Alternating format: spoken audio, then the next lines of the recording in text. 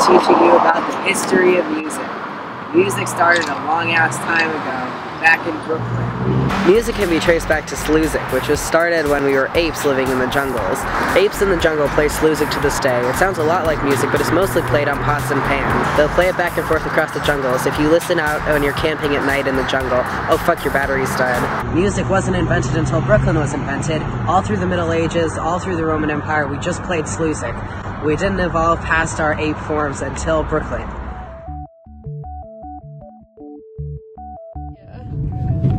Mike Wazowski! Alright, here we are on location in Boston. Since Weed and I are committed to bringing you the top qualityest productions we can, we have come on location to Boston to show you where music was born. Music was born in 1942 when the World War II ended.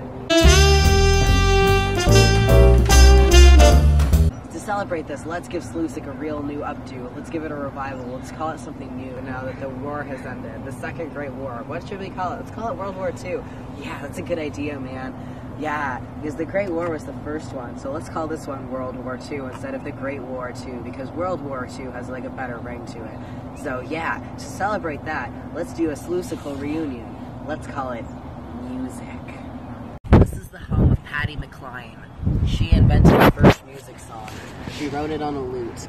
She lived in a tiny apartment home here in Boston. This is her tiny apartment. This is her door, and that's her house. She was a toad. Patti McLeod was followed after by many brave predecessors who were also toads. Toads were really cool. They wrote some great songs. They wrote songs called My Chemical Romance. Salamanders wrote some music too. Salamanders wrote some pretty cool tunes. They played on lily pads mostly, and they performed little lily pad concerts for all their salamander friends.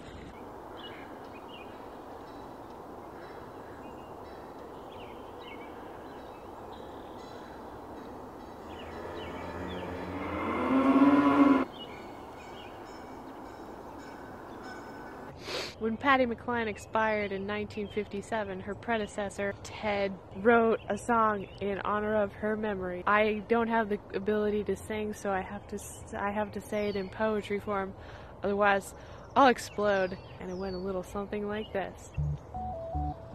Gray. Gray and white.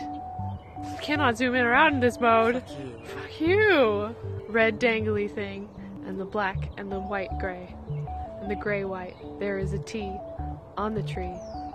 And Patti the toad, you are like a fallen star, no longer seen in the sky, though we know that you were there once.